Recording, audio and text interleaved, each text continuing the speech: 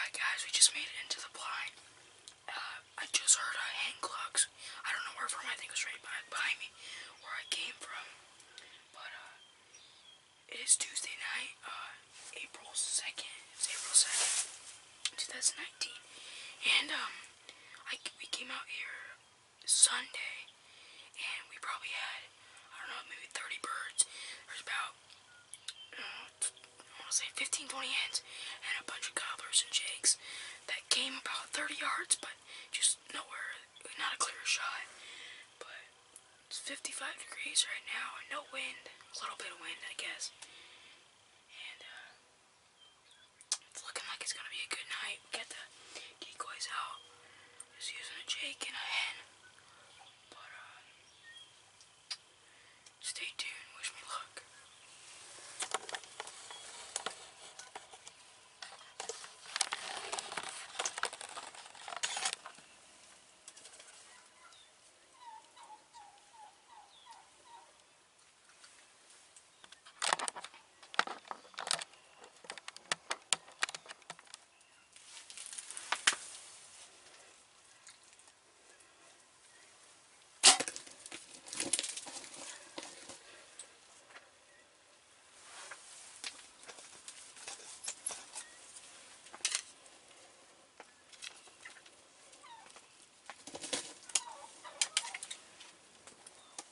Well guys, that was so fast.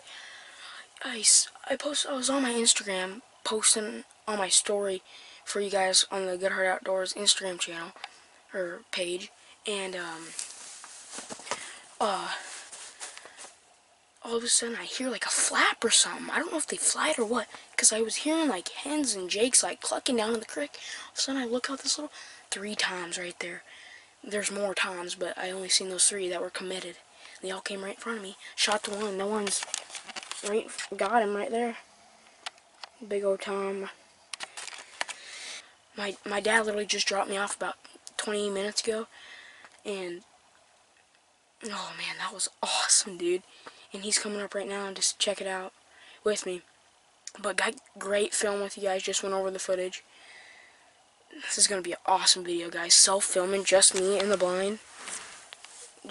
It's my second bow turkey ever, and it's a big old Tom, guys. Early season Nebraska.